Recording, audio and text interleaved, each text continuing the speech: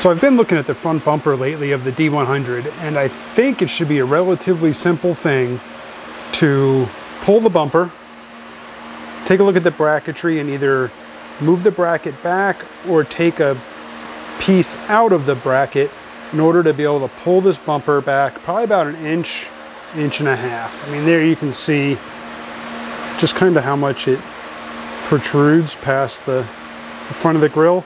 So I think I want to try to tuck it up just a little bit. Like I said, I think I should be able to get an inch, maybe an inch and a half, probably something more like an inch and a quarter. But let's grab a tape measure and kind of see what kind of room I have. All right, so with a tape measure here in place, I definitely have room. This should come up and come over this part of the body if I just bring the bumper straight back.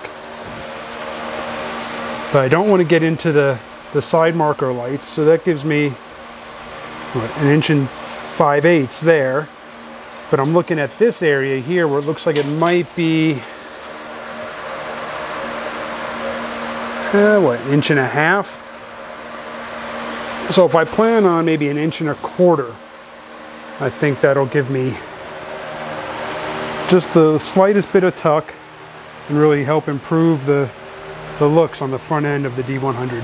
So I think the first step, kind of obvious, will be to drop the bumper so we can get a closer look at the brackets and determine if I can move the brackets or if I'm going to have to modify them a little bit. Let's get to dropping the bumper.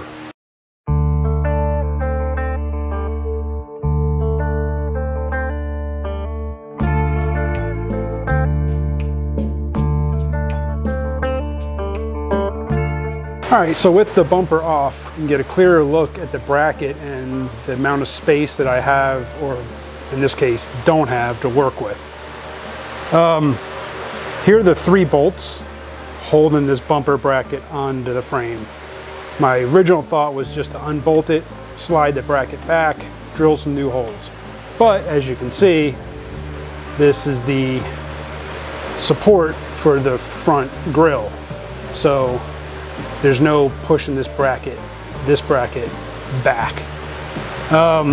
So I think what I'm going to do is on the inside here, I think I'm going to scribe the frame location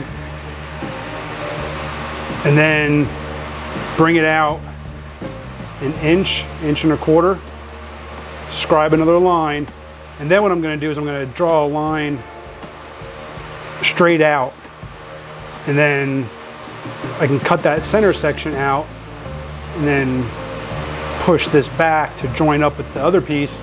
And as long as I line up my marks, I shouldn't have to worry about the bumper dropping or raising or changing the orientation of the front bracket. So I think I'm going to remove this bracket, do some layout with it, try cutting it up and tackle it together and see how it works.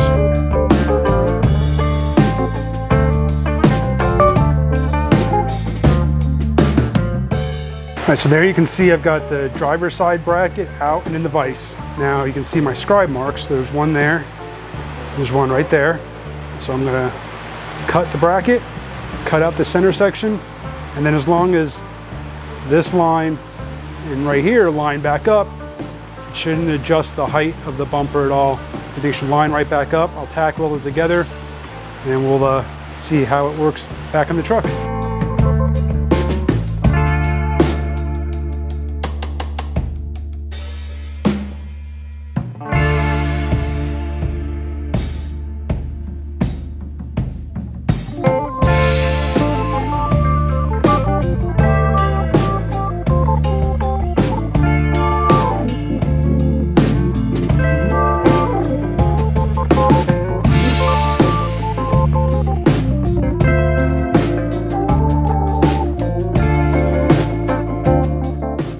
Now that I've got both brackets cut to size, tacked together, and bolted back to the frame, let's see how the bumper fits.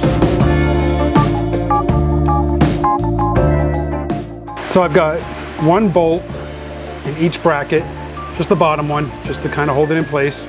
But you can see just how much, I mean, that is perfect. That is exactly what I wanted. Look at that. I could not be happier with that. I really like the way that turned out. Pretty much even on both sides. I mean, look at that gapper on the body right there. You couldn't really get much closer than that. Let's see, how does it look? Now you can see just how much that bumper is tucked up closer to the grill. That just looks so much better. Oh yeah, I really like that. I cannot be happier with the way that's turning out. I mean, that looks great. So now I'm just gonna pull the bumper back off, pull the brackets, fully weld them up, and then give them a coat of paint and put everything back together.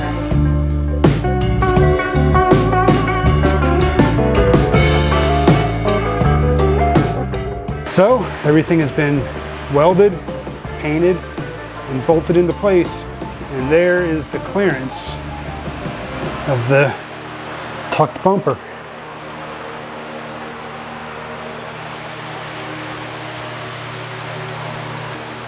And that was only about, what, 2.5, 3 hours maybe worth of work. And that included, all right, maybe 3.5 with setting up cameras and stopping to do some recording and everything. But overall, I mean, that was just not even a afternoon's worth of work. So I am really happy with the way that turned out. Thank you all for watching. Make sure you hit the subscribe, hit the bell, and I'll see you on the next one.